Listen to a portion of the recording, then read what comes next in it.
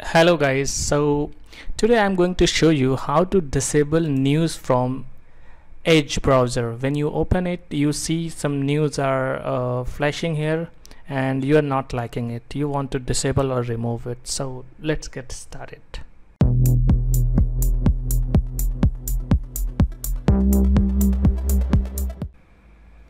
Okay, so open Edge browser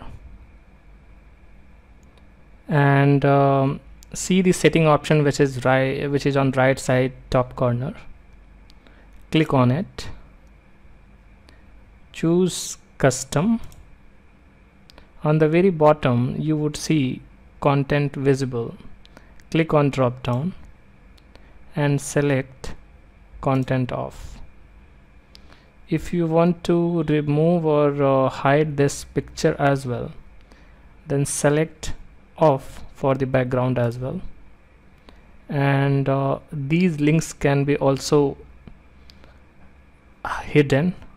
So for that, in front of quick links, choose off. So now even these lines which is on left side, you can disable them as well by turning off this switch. So now it is very simple. Microsoft search. I hope this video is helpful. Please like the video and subscribe to this channel. Thank you.